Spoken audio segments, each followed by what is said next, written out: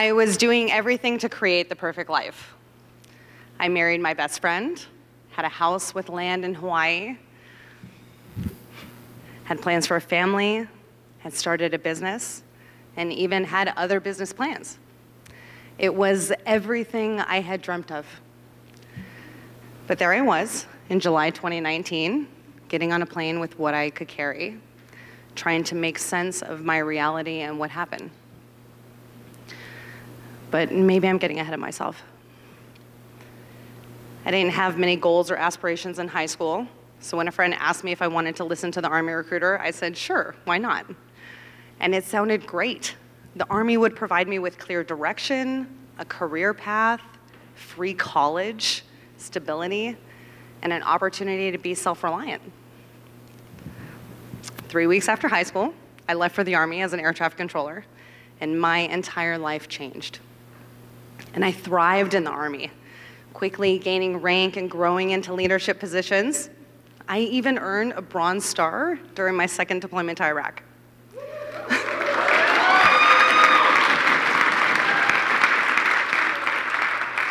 The community and family that we created with each other was like nothing I had before. These people became your brothers and sisters, not only those that you relied to have your back in the desert, but at home too.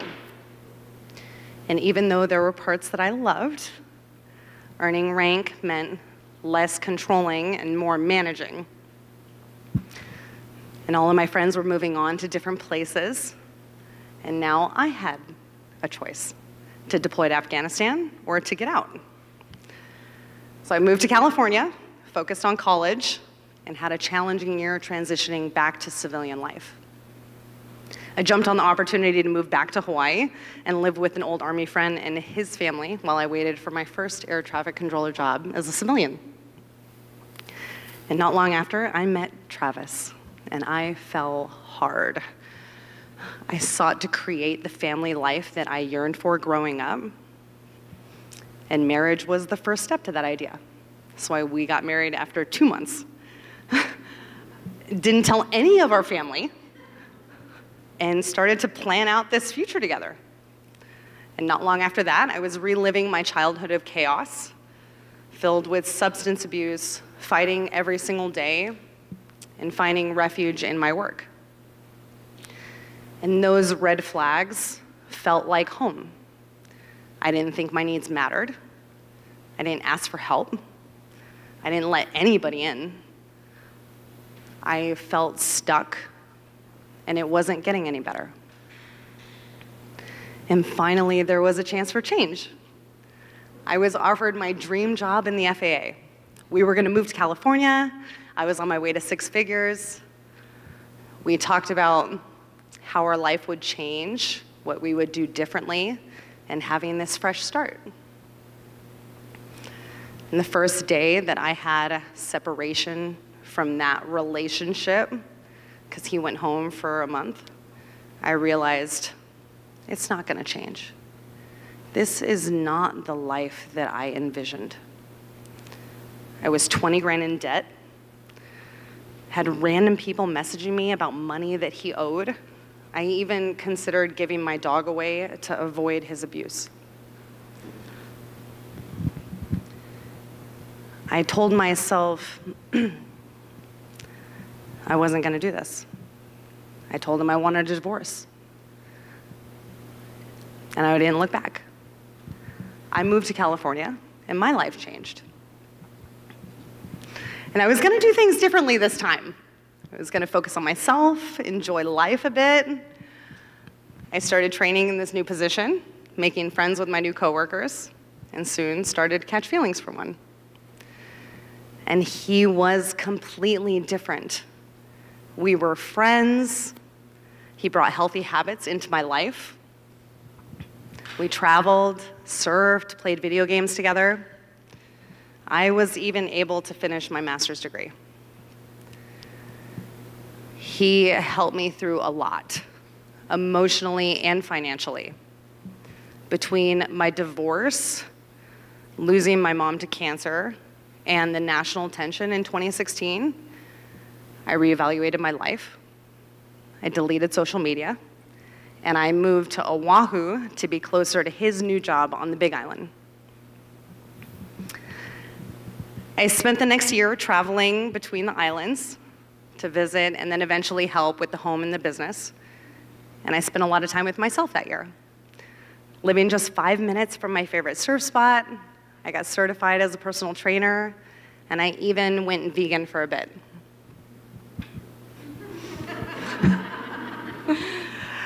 He bought a home with over an acre of land and more fruit than we knew what to do with.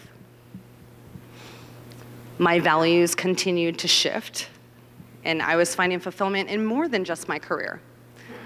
So I left my job, and I moved to the Big Island and took a different government position. We dreamt up business ideas together and envisioned a future of working for ourselves. My dad married us in our front yard. I was gardening, going to the gym, and remained consistent with these healthy habits. But something was off.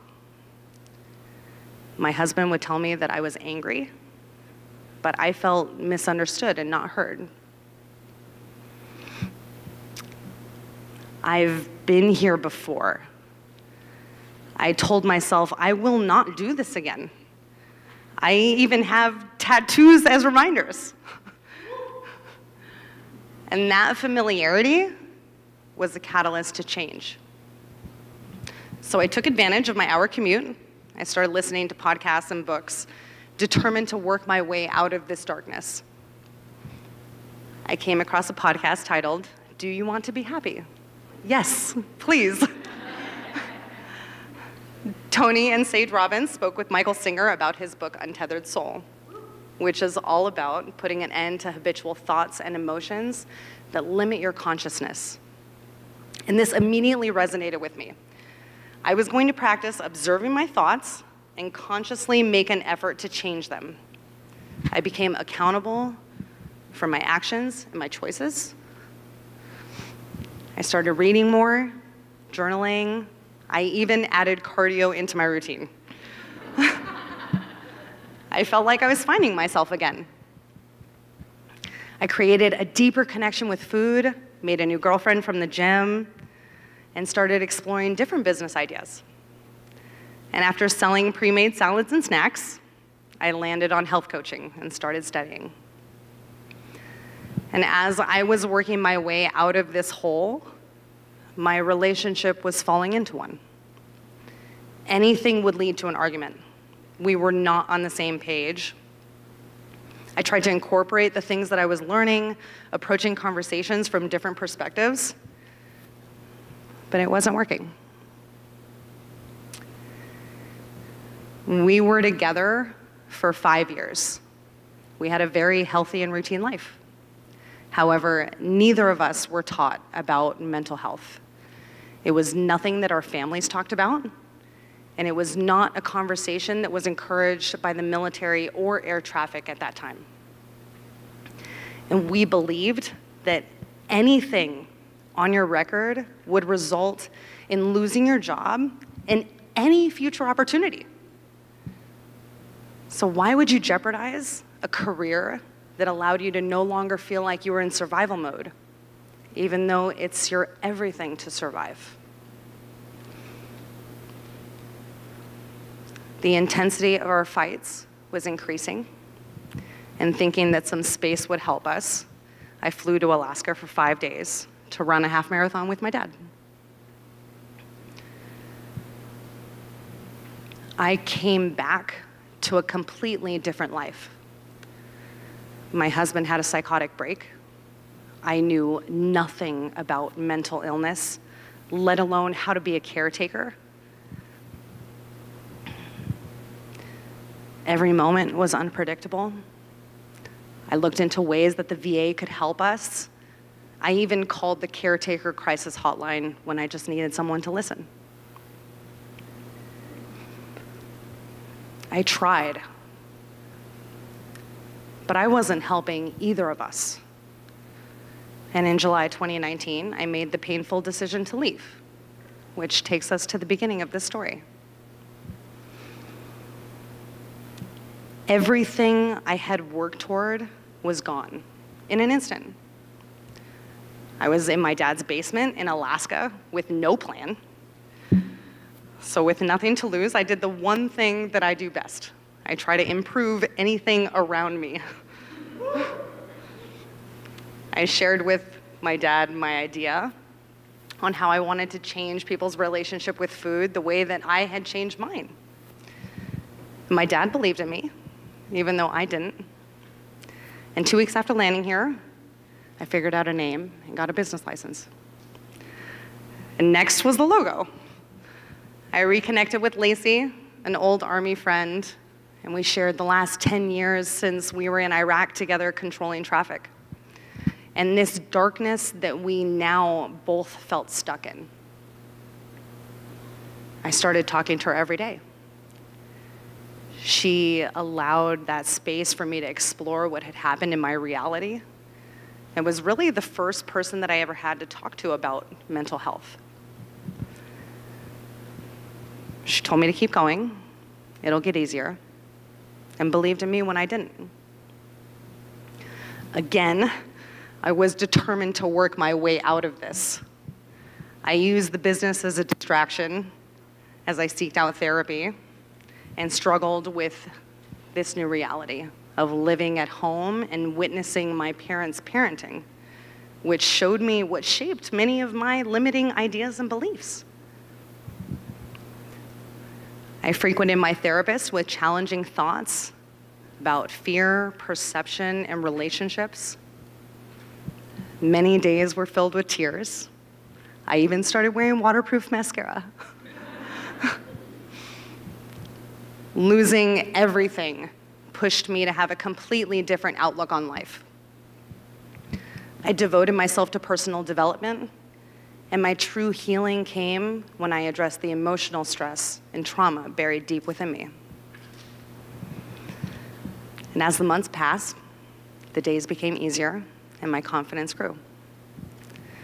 I put action towards being the woman that I envisioned, personally and professionally.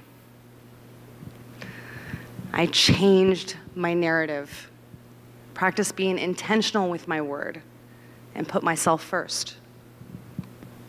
I still go to therapy. I practice healthy boundaries and constantly work to maintain a healthy work-life balance. And all of this work has rippled through everything around me.